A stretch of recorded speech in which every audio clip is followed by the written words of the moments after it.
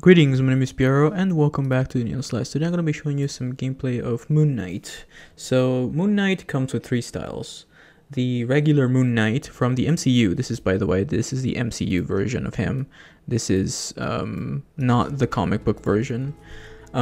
He also takes the cape off and he also has a style called Mr. Knight. So this is the Mr. Knight from the comics, and but this specific one is the MCU one. So I'm going to be showing you some gameplay of Mr. Knight today.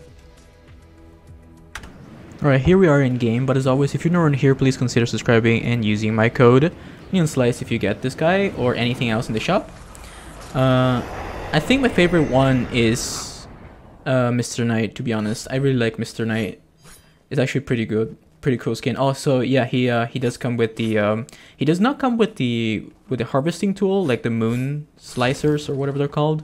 You have to buy them separately. So altogether it's 2,000 V-bucks. So his bundle is the skin itself is for 1,400 and the harvesting tool is 600, I believe.